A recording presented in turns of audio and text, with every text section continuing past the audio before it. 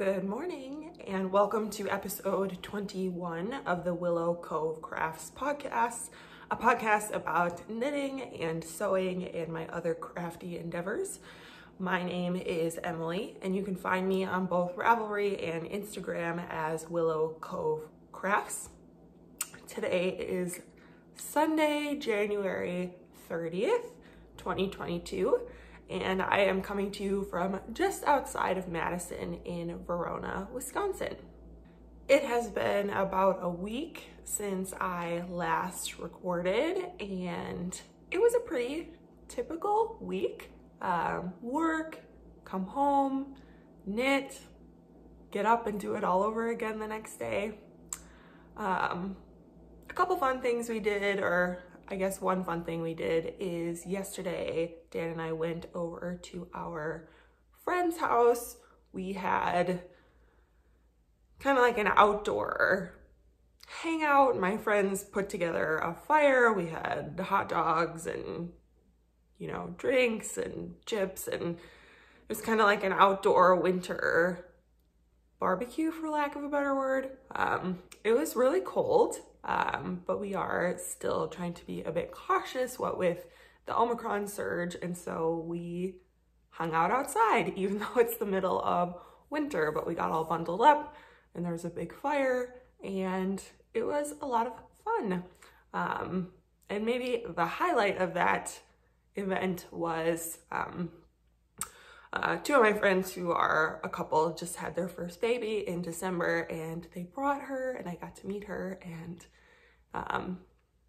it was very sweet. She was all bundled up in this like cute little bear suit, and I don't know, baby clothes are just so cute. Yeah, the only other big update is that if you're a returning viewer, you will know that I am in the process of having a surgery done, and that has been scheduled. So I will be going into the hospital on February 16th. That's the day of my shoulder surgery. It's not really a shoulder surgery. For those of you that are new, I go into a lot of detail in some of my other videos, but I have some vein and artery compression in my shoulder, and so they will be going in and removing my top rib in order to create some more space for my veins and arteries. And so that will be happening on February 16th, so just a couple weeks away, and I will be staying in the hospital at least 2 nights, I believe is what they told me. So hopefully I'll then come home. The 16th is a Wednesday, so then I'll come home on Friday, and then I will be off of work for a couple weeks while I recover. So yeah, it's not too far away. I am actually going to be starting to kind of quarantine a little bit, or at least limit the amount of, social interactions I have. I have to take a COVID test before my surgery, and if it's positive, we'll have to reschedule it. And I'm getting really anxious about it. And so if, we had to reschedule, I think that would be pretty upsetting. I'm like really looking forward to just like getting it done and getting it behind me. And so if it got postponed for some reason, I think that would make me really sad. So anyways, I will be staying home a lot over the next couple weeks and hopefully be getting a lot of knitting in before that. I did want to give a big thank you to everyone who reached out to me over the last couple weeks about my surgery. Like I said, I know it will be fine, but I am really nervous about it. I think about it constantly. It's just this like huge mental burden that I have. But reading all of your really kind comments, it's gotten me like kind of pumped up, like, you know, I can do this, I can do hard things, and it's gonna be fine, and it's not gonna be fun, but it's gonna be fine, and it's gonna be better in the long run. And yes, so again, big thank you. I really appreciate all of your support and kind words. And yeah, now we just kind of have to wait a couple weeks. And then we'll see how much knitting I get done afterwards. I am cautiously optimistic that I will be able to knit pretty quickly after my surgery, but I don't really know. I have no idea what to expect. I'll be in a lot of pain afterwards, but like maybe if I can like stabilize my shoulders a little bit, you know, knitting's mostly a wrist movement, so I don't know. And then there's like, if your project is kind of big and you have to like lift it, you know, that's maybe something that would be hard afterwards.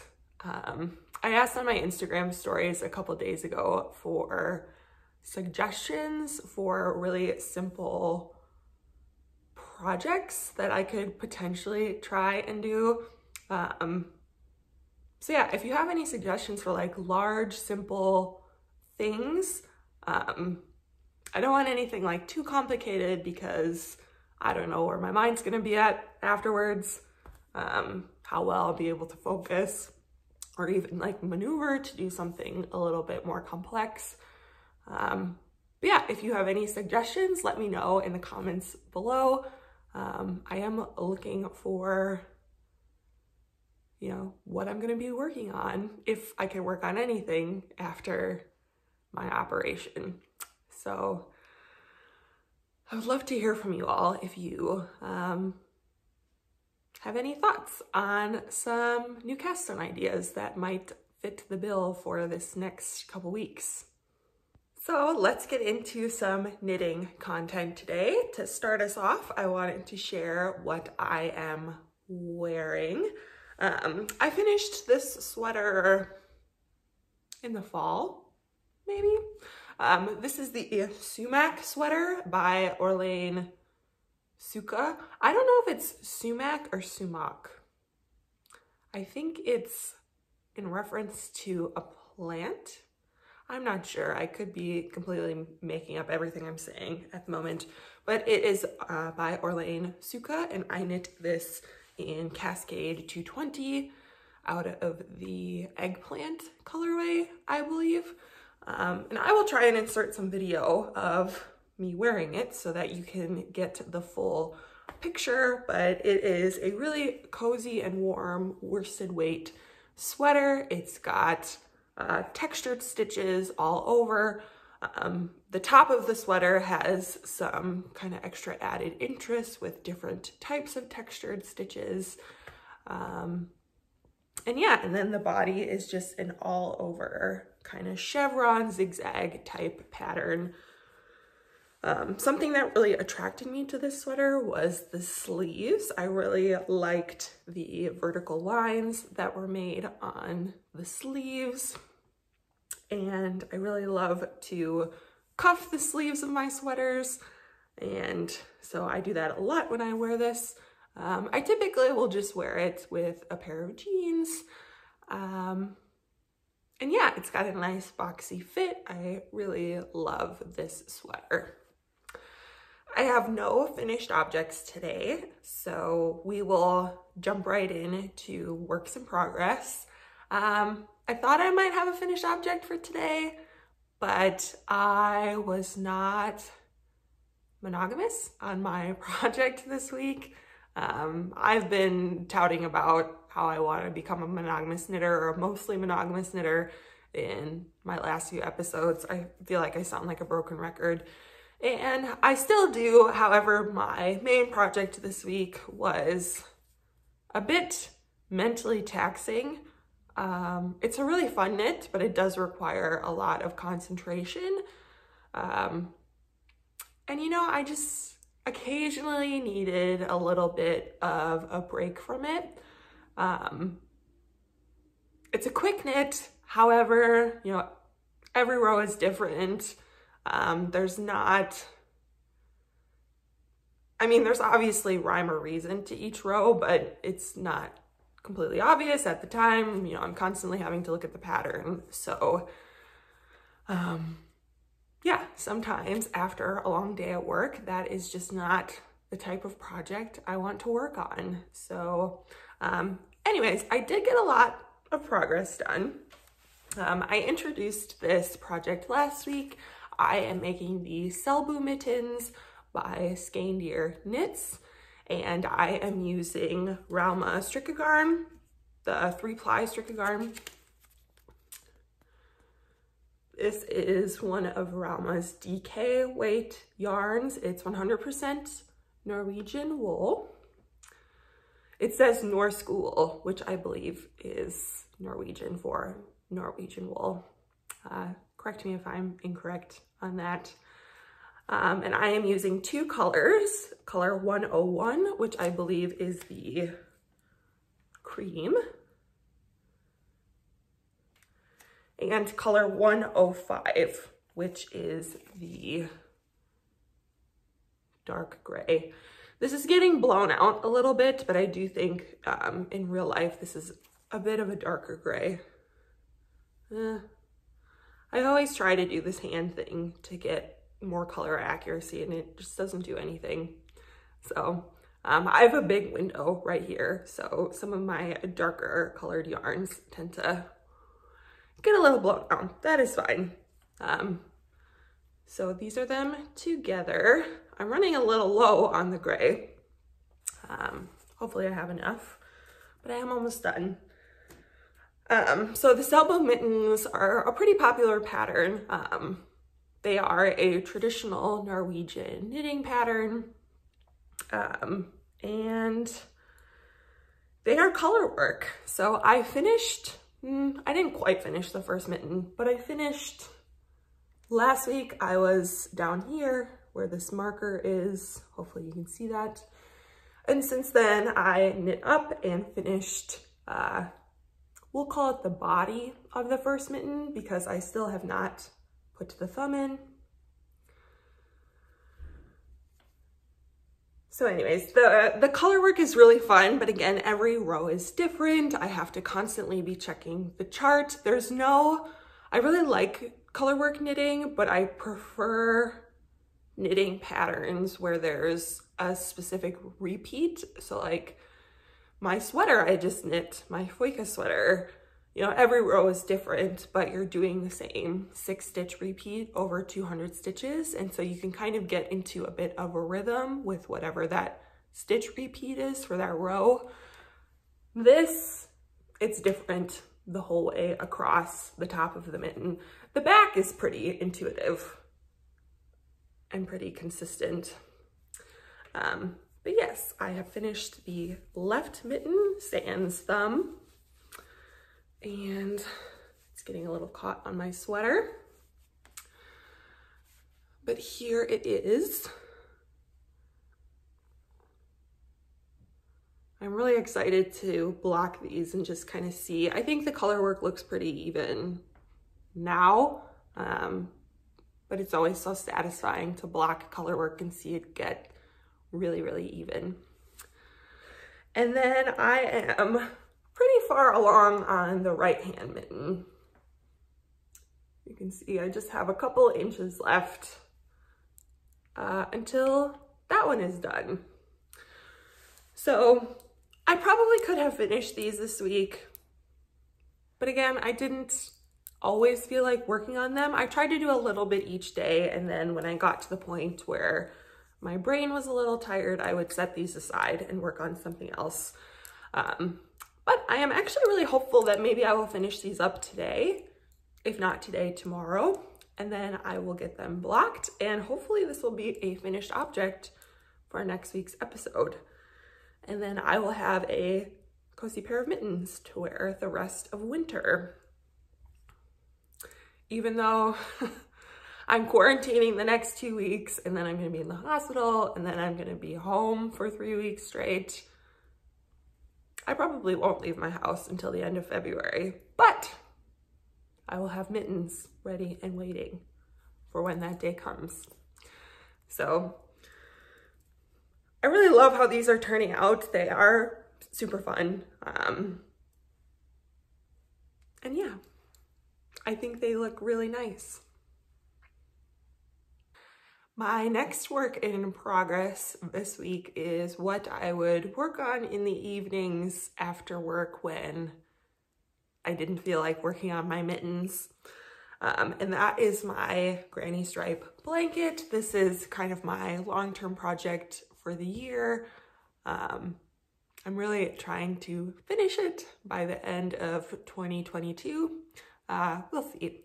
It's a big blanket. I measured it this week width-wise, and it is 92 inches wide, which puts it at about a king size, I believe.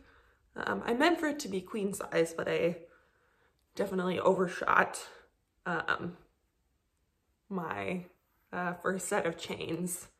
But anyways, I am making the granny stripe blanket based off of the instructions by Attic24. If you Google search granny stripe blanket Attic24, you should be taken to her blog and see her instructions.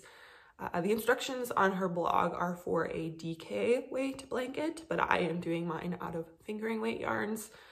You know, you just kind of have to adjust your stitch count, but essentially the instructions are exactly the same. So the first thing I did this week, and I wanted to show you all, is I wound up a magic knot ball.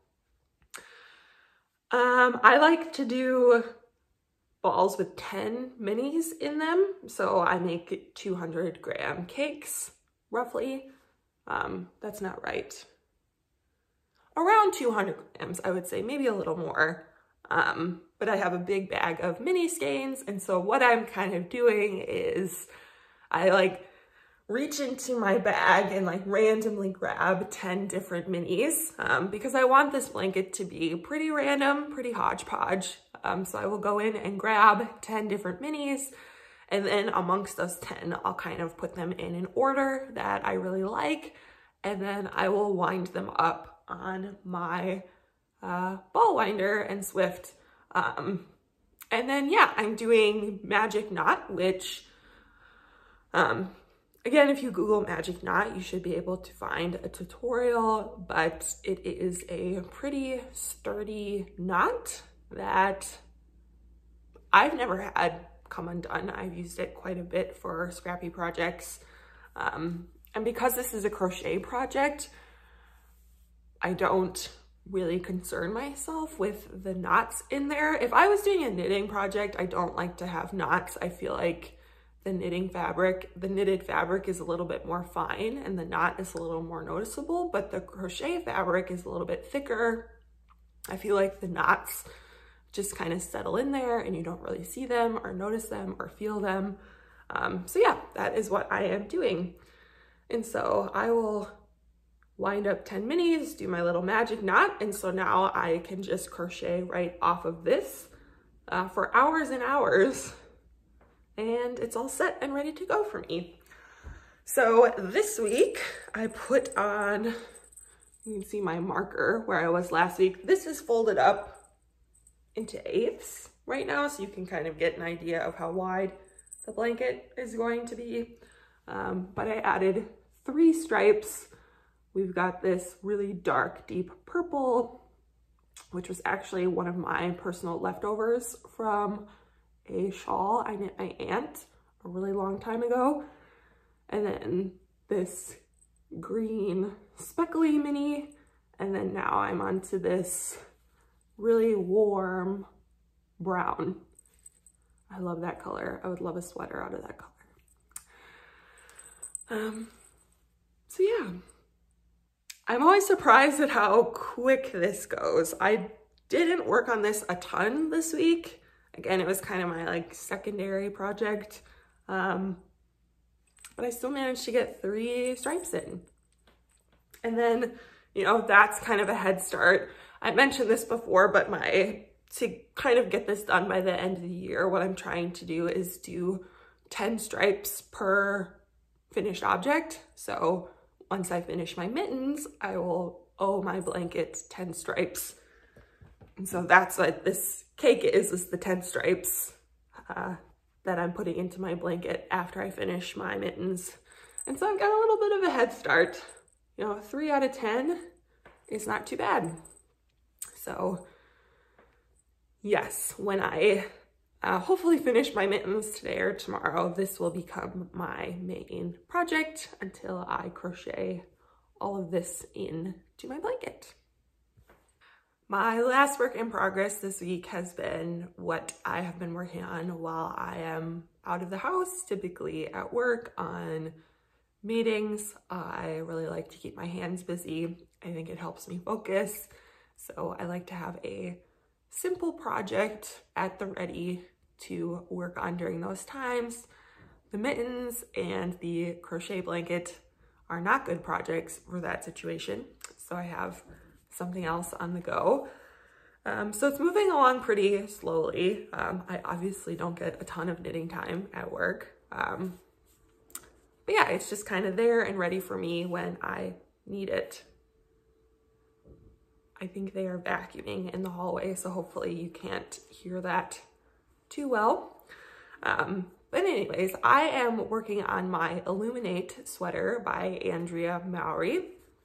I started this last August and have been slowly plugging away at it ever since. The 2 yarns I am using for this sweater are the Spincycle dyed in the wool. This is 100% superwash American wool, and this is a sport weight yarn, and the colorway I am using is Rusted Rainbow. And then my contrasting color is the Isager Silk Mohair. This is 75% kid mohair, 25% silk. It's a lace weight. And you hold this double in this pattern when you get to these sections. And I am using the colorway Rose. And since last time, where was I? Last episode, I was, just a few rows shy of finishing the bottom ribbing. So I have since done that. And then I have started the first sleeve. So I've gotten a few rows done. There are a few inches, I should say. I keep trying this sweater on because the sleeves look really skinny to me. I don't know if you all agree. It fits. I'm constantly surprised. Every time I try it on, I'm like, this is not gonna fit. This sleeve is way too thin. But it fits. I don't know, it's magic. I did try this sweater on. I've been trying it on as I go, and I thought I had it to a good length. I think it is a tad bit short. However, I am pretty optimistic that once I block this, it's going to grow a little bit. Again, the Spincycle is superwash, so superwash yarns tend to grow a little bit when you block them. Because of that superwash treatment, the yarn loses some of its stickiness, and so once you get it wet, it kind of shifts a little bit more and tends to grow a bit more than a non-superwash yarn. So anyways, I think if I could get a couple extra centimeters out of this when I block it, it will be perfect. And most of my sweaters, I think, tend to get a little bit bigger after blocking. So it is a little small now, but I'm not super worried about it. Yeah, I'm gonna pause for a second because I feel like the vacuum cleaner in the hallway is getting very loud. All right, I can still hear the vacuum cleaner, but it sounds like they are way down the hall, so hopefully you can't hear it at all. I live in an apartment building, and they obviously have to do some maintenance and cleaning in the hallways from time to time, so we will just be flexible. One other thing I wanted to say about this sweater is I tried something new this time for the bind off for the bottom hem. I tried this on the recommendation of Andrea Mowry, who has an amazing podcast you should definitely go watch. It's called I'll Knit If I Want To by Andrea Mowry, who I'm assuming we've all heard of. She's amazing. But she recommended a lot of her patterns use the tubular bind off, which I've never tried before. I don't know if I think it's worth the effort, or maybe I just don't care that much for kind of a seamless bind off and cast on. I think kind of regular cast ons and binds offs look fine, I guess. But anyway, she said this in a couple of her episodes, but when she doesn't use the tubular bind off and she needs a stretchy bind off, particularly for, you know, cuffs and hems and things like that, what she will actually do is just do a regular bind off, nothing super fancy, but she will go up 4 or 5 needle sizes. And that kind of guarantees that you bind off loosely. We see that written out in a lot of patterns. And so instead of using the same needle size and binding off loosely and like letting your hands do the work, she always says, I'd rather let the tools do my work for me than my hands. So you just go up a couple needle sizes and then you kind of just do a standard bind off, and that gives the stitches obviously more room to stretch compared to your knit fabric. So I did that. I knit the ribbing at the bottom in a size 2 needle and I bound off in a size 6, I believe. And I think it worked really well. It's still a firm bind off, which I think you want for the bottom of a sweater. You don't want it to flare too much. But it does have quite a bit of stretch. Hopefully you can see that. And yeah, I think that might be what I do from now on when binding off things. And I especially like, I think some of the bind offs, like Jenny's surprisingly stretchy bind off comes to mind. Those are almost too stretchy, and so you get a bit of a flare at the bottom, which I think you do a little, but not nearly as much as with some of those like stretchy bind offs. And I think that'll even out a bit when I block it. But yeah, maybe give that a try with your next bind off if you are like me and don't want to deal with tubular bind offs or any sort of sewn bind off. Yeah, I just think they're too much. I don't know if I would recommend this for a shawl. I've got a couple other bind offs I really like to use for shawls when you need it to be really stretchy. But yeah, for a sweater or for a toe-up sock, when you want it to be stretchy but not too stretchy, I think this is a pretty good technique that maybe you would also like to try. That is it for my works in progress this week. The last thing I wanted to show you today was a little bit of a product spotlight. This is not sponsored. This is something I purchased myself. I saw it, I think on the Espace Tricot podcast, they showed this product and I was like, I need one of those. And then as I was getting ready to film today, I was looking at my sweater that I'm wearing right now and I was like, man, my sweater is getting really pilly and I need to take care of that. And then I thought, I will wait to take care of it until I film so I could show you this. So what I'm going to show you today is a product called the Gleaner. You may have heard of it. I feel like a lot of people have heard of this, but none of my friends who are knitters actually have one of these. So maybe they're not as popular as I think. When I saw this, it was like an absolute must-have. So if you don't have one of these, I recommend you go get one. I asked for this for Christmas one year and my sister got it for me. But what it is a depiller. This is what it looks like. I think it comes in a couple different colors for the handle. Mine is really dirty because I use it a lot. And it comes with a couple different, let's pull these out. It comes with a couple different heads. This is the fine, coarse, and medium is the one I use the most often.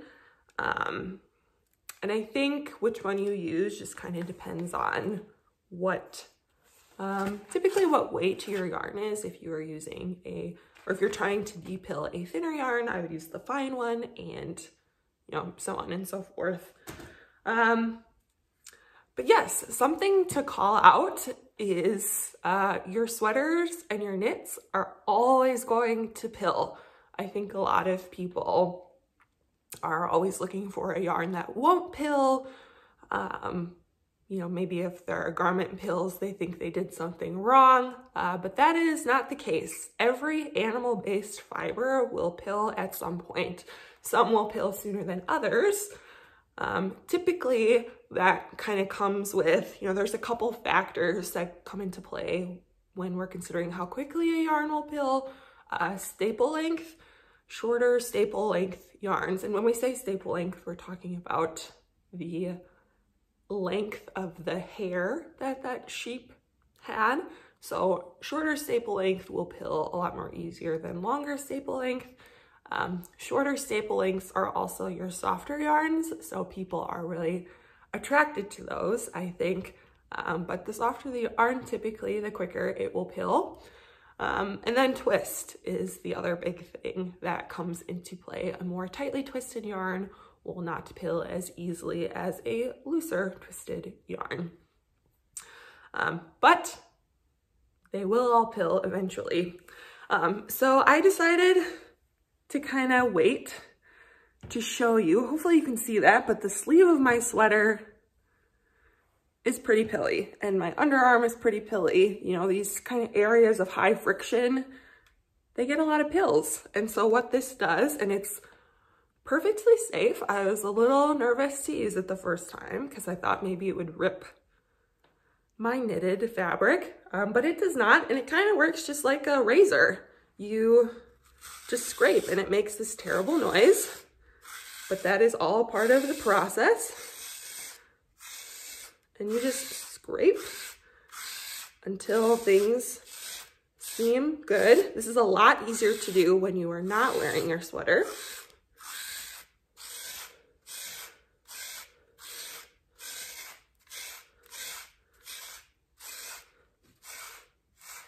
And you can see, you know, I'm getting this fluff. These are all of the pills that the gleaner has removed from my sleeve. And already, let me put this down.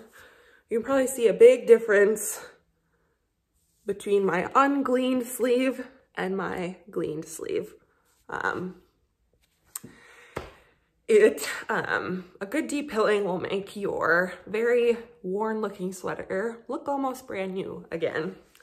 So what I like to do, I'll kind of depill as I go. If I think it's looking a bit scraggly, I'll give it a depill. And I also try and depill my sweaters before I put them away for the warmer months. I tend to not wash my sweaters much over the course of the whole like fall, winter, spring season. And then I will wash them all together once I think summer is here to stay. But anyways, I'll depill them, I will wash them, put them away for the season. And yeah, I end up with this like huge pile of fluff next to me from the depiller. But anyways, I think it's really great. It's super satisfying to depill a sweater if you've never done it. It's just one of those things that, you know, really, at least for me, I love to do it. It's one of my favorite knitting tasks is depilling my sweaters. I think it's a lot of fun to just like scrape and get all of that junk off of it, and it's really satisfying, and then my sweaters look really nice after the fact. So yes, I highly recommend the Gleaner if you have never tried one. And that is everything for me today. Over the next week until I record again, I think I'm going to continue working on my same projects that I showed you today and hopefully get a lot of progress done on them. Again, I don't foresee myself doing much this week. I'm looking to stay home as much as possible so that I can get that positive COVID test, or not positive, that negative COVID test before my surgery in a couple weeks. But other than that, thank you so much for spending a little bit of your day with me today. If you liked this video and want to be notified when I post more, please hit that subscribe button. And yeah, if you could like this video, if you have something you would like to say, please leave me a comment. I'd love to hear from you all. Thank you for being so wonderful. I will talk to you all next week. Bye, everyone.